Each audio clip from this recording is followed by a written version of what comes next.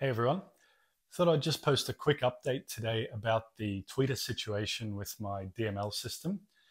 In my last video, I installed these BMR drivers. That's balanced mode radiators. If you want to hear more about that, check out the previous video. But basically I installed those and I installed them on top of the frame. And you'll see in the previous video there, the drivers were sitting like that. My primary kind of concern when I was placing those drivers, well, there's two things. One, I've got this big wood frame. It has to go on that frame somehow because the frame is it's the frame. It holds everything together. So it needed to go around the frame somewhere.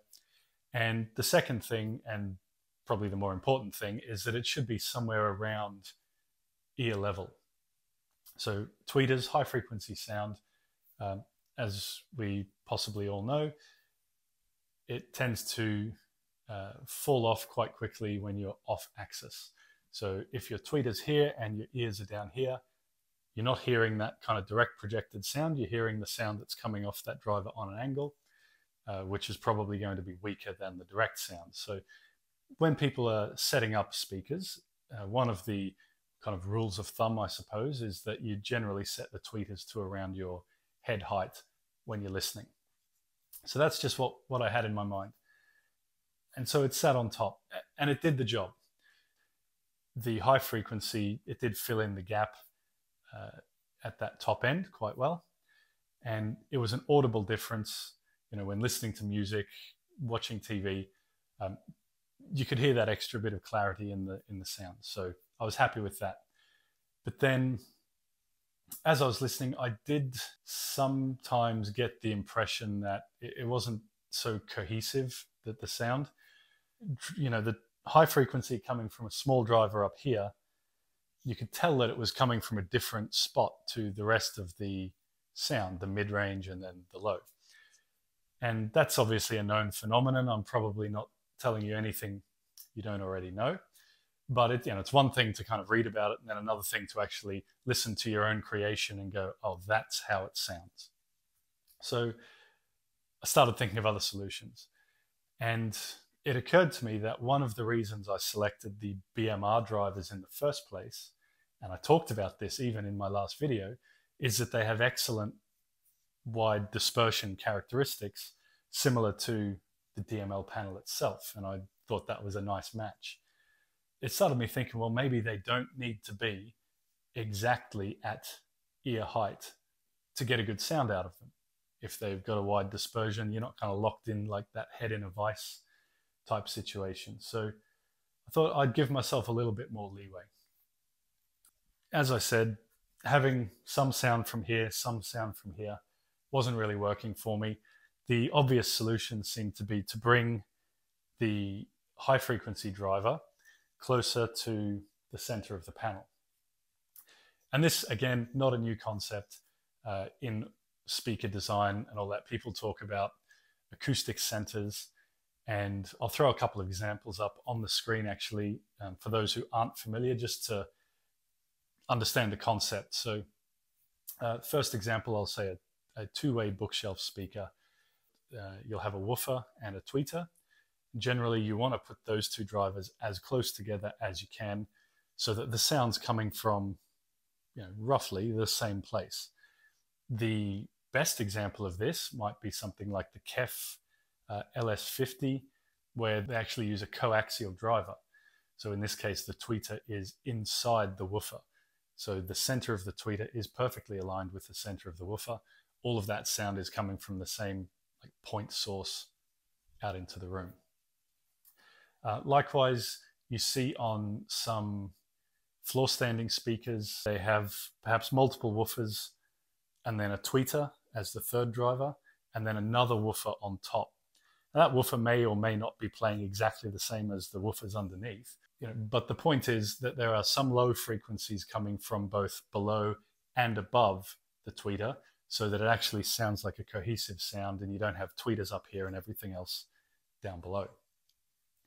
So that's the basics, right? And that's what I'm trying to move towards here. So I'll zoom in, but what you can see here is 3D printed part again.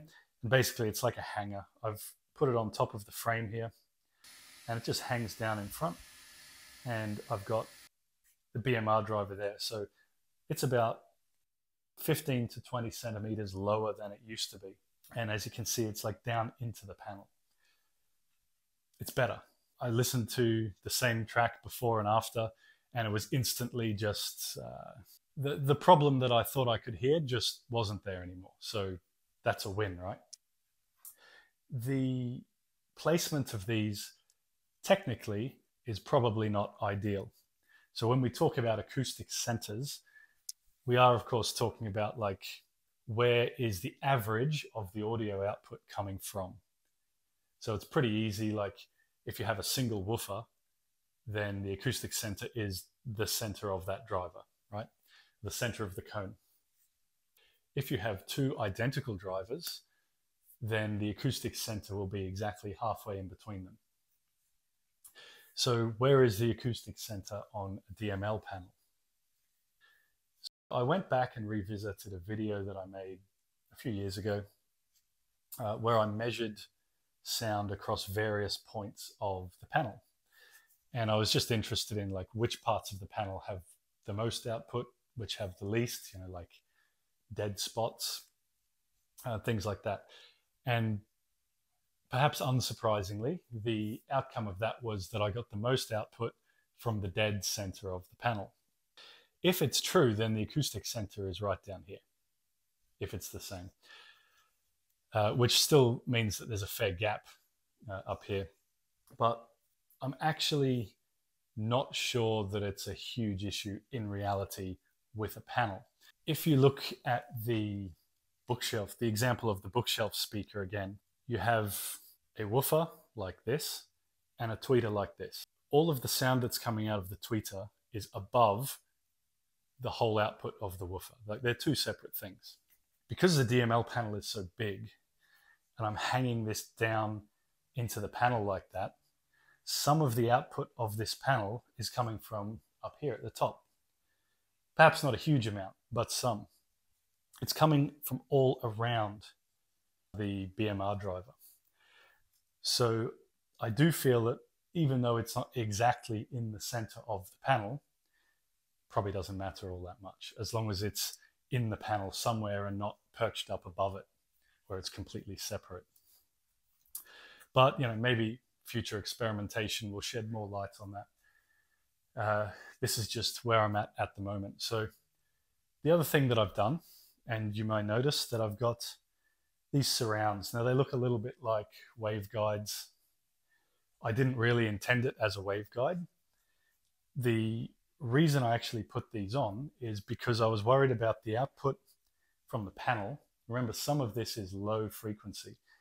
These panels play down to around about 150 hertz.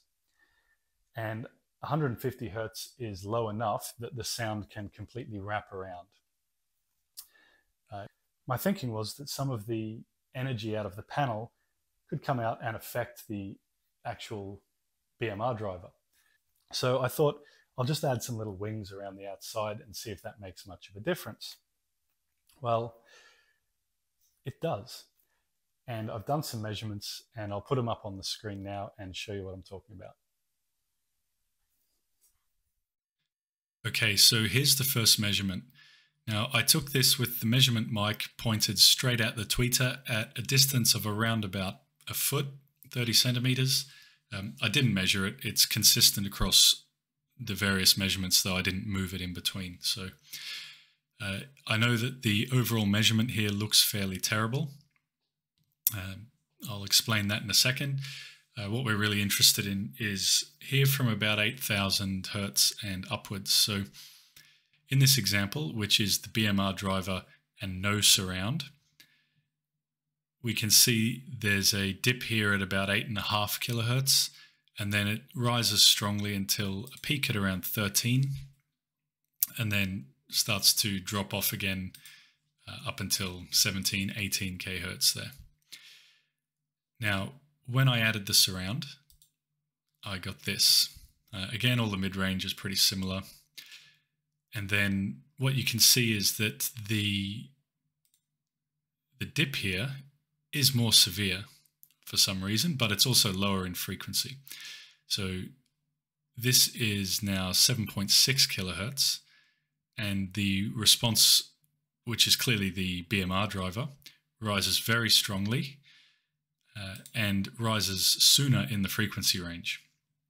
And this is pretty much what you might expect from a waveguide driver. Well, one of the points of the waveguide is that it reinforces the sound, particularly at the lower end of that driver's frequency range, what it's playing. So that's, I suppose, not unexpected. And then it peaks a little bit lower again, just under 12 kilohertz, and then drops off sooner as well. So is that actually a good thing? I'm not sure, possibly not. The whole reason I installed this BMR driver is because I wanted to extend the high frequency. So what this is giving me is a stronger sort of lower end of that high frequency, but less upper end of the high frequency. So that's probably not great. I've ran just the tweeters. So this is actually just a sweep from 8 kilohertz and upwards. So really not getting any panel in this measurement. You can see the orange, which is no surround here, and it's exactly the same, right? When you add the surround, or the waveguide, as I perhaps should be calling it, you get the whole thing shifts down in frequency. You get a bit stronger at the lower end of its range at the expense of the upper end of its range. Exactly the same. Now, finally, I did the same measurements, not quite at the listening position, but more far field. So back near the couch where I normally sit. This is the frequency, and as you can see from this position, it's a lot more flat across the whole frequency range, still with some decent dips and things, because the DSP was set to make the best possible output at the actual listening position, and this isn't it. So but overall it's a lot flatter than what we were seeing earlier, where it's kind of up here and dips down and like a big smiley face there. So this is without the surround, and then I added the surround. Again, all these mids are pretty much the same. You can see here with the surround, it adds a couple of decibels from around 8 kilohertz here. And it actually does drop off a bit earlier, but it doesn't look quite as bad as it did up close. So from this point of view, I'd say, maybe this is not too bad. But I still think I would like to extend this all the way out to 20 kilohertz if I can.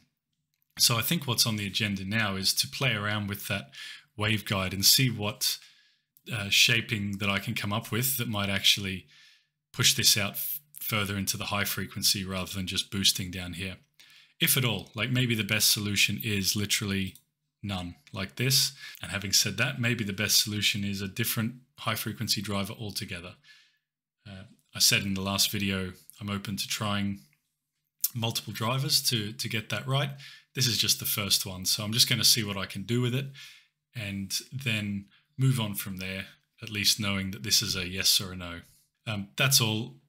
Lots of talking in this one, so apologies if that was boring as shit. But thanks for tuning in, and if you're enjoying these videos, please subscribe and catch the next one. See you next time.